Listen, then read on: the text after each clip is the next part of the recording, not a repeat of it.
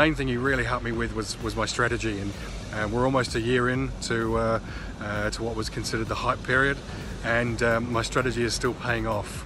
Joe first got me involved in crypto about 2 or 3 years ago when Bitcoin was sort of just emerging onto the Australian scene, and I really thank him for his advice at the time. He really kept me away from the hype and really kept me on a solid strategy and path, which as you can see, I'm still on a beach and still reaping the rewards. So fantastic, Joe, thanks very much, and see you soon, buddy. Cheers. A real learning experience. I've really enjoyed it.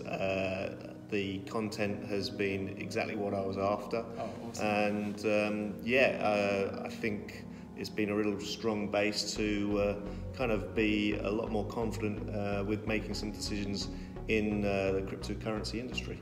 He's taught me all the safety skills that I've required for me to take on this journey really safely, and then he's walking me through how to actually invest into a coin and what to look for.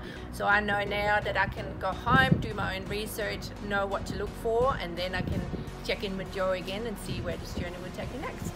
It's opened my eyes to the world of cryptocurrency. Yeah. Very educational, very informative. It's given me the confidence to go forward and invest in cryptocurrency. And I had an interest in it, but I was very unsure of what to do, how to do it, and I was very skeptical at the beginning around what are the risks. Yeah. You helped me identify those. That's great, awesome.